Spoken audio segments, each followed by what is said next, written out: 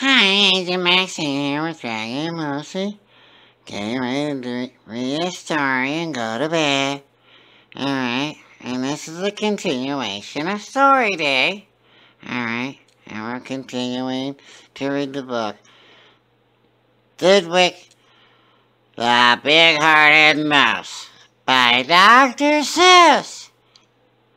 Alright, well, Dudwick had just picked up a parasite. well, it says bug in the book, but yeah. Alright, and that's the last page we left on. So we're going to turn the page.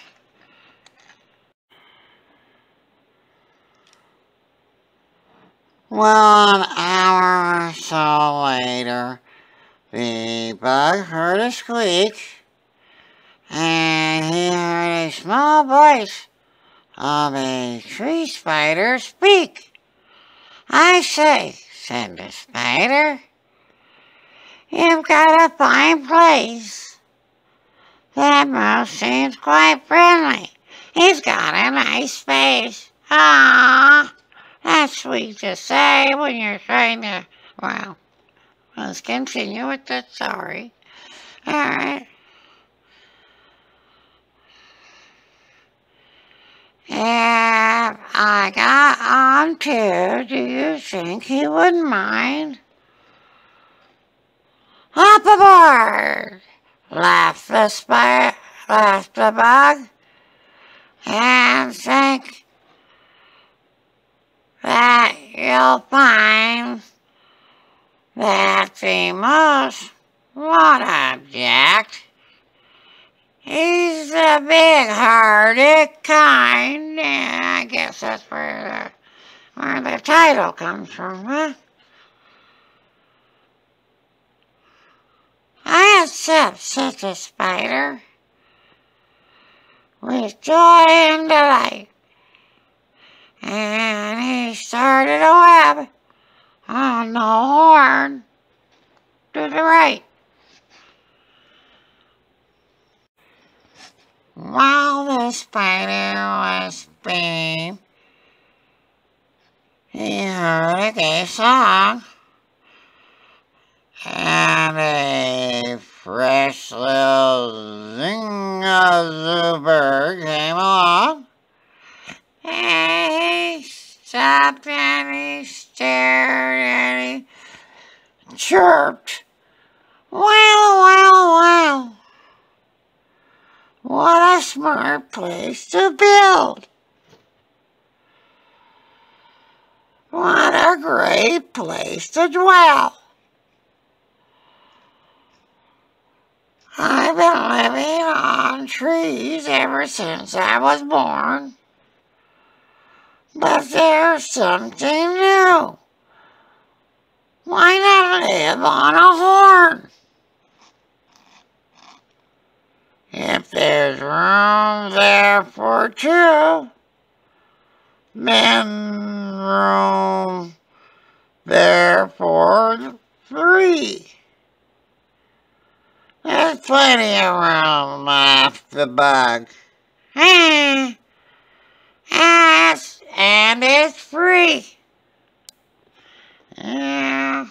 In other words, nobody paying rent. They're squatters. Yeah, that's what they are, squatters. But Dudwick, he's such a big-hearted mouse. People take advantage of people like that. It's not nice. Well, Dudwick stopped walking. What's all that talking? These guests had caught Dudwick the most unaware. "Hey," he cried out, "what goes on upstairs?"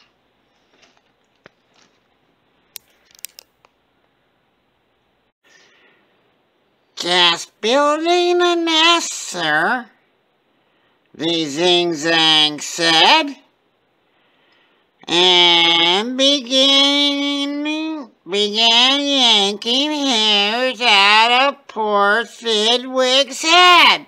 Ow, that sounds like it hurts. And he picked out exactly 204. Oh, that's a lot of hairs. Don't worry, he laughed. You can always grow more. Oh, you tell that to my friend Don. Sorry, Don. We love you, you know that. There he is. Look, there's our evidence right there. Yeah, that's moose abuse. Moose abuse. Moose abuse.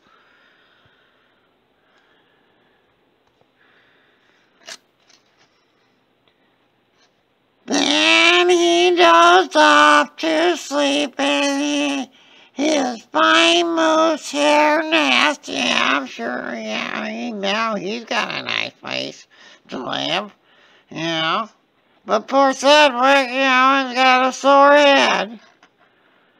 This bird, murmured Sedgwick, is sort of a pest.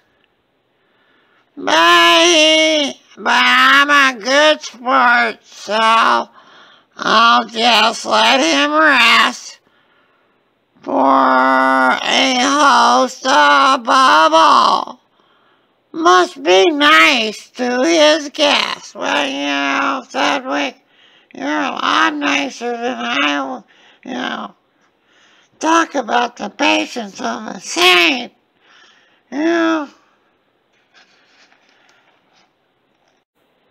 Besides now, it's getting quite late in the day, and surely tomorrow they'll all go away.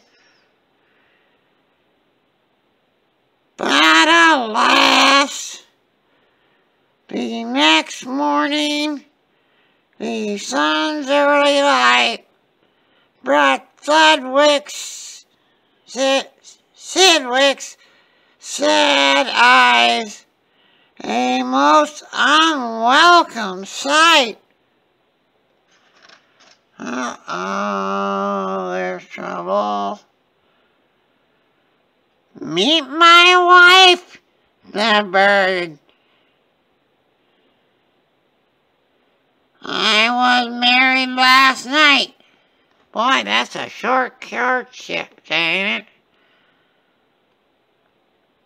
And perhaps, by the way, I should mention to you that her uncle is coming to live with us, too. You're a very fine host, so I know you'd be willing.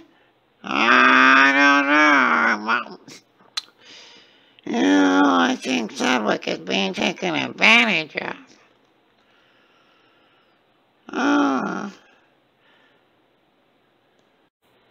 Then the uncle, a woodpecker, started in drilling. Oh man, more moose abuse, I'm telling you. See, we got the evidence. I think we have a case for you. Give me the lawyer.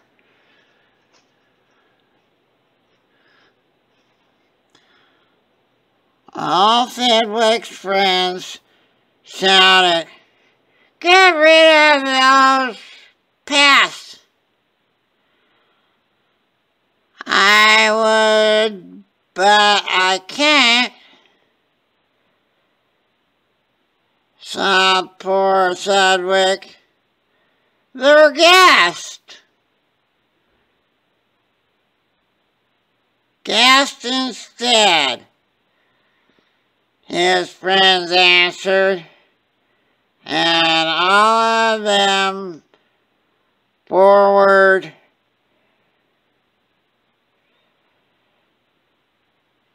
If those are your guests, we don't want you around. Oh, he's getting abandoned by the herd. These guests are really getting to be a problem, aren't they? Alright.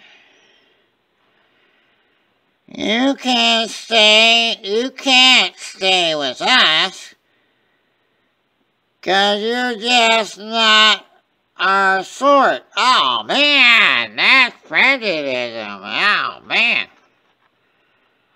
And they all turned their backs and walked off with a snort. And Dave had to snort too. And that's where we're going to leave it at now, with them leaving poor Sedgwick being abused. Oh, I hope this thing has a happy ending. Oh well. We'll see you in part 3. And that'll be fun with Agent Maxine. So be sure to like, share, subscribe, and don't forget to hit the little bell, 'cause we're a-ding-a-ling. And help Dave out. He's reading Sedgwick the Big-Hearted Moose and talking to a puppet. Bye-bye.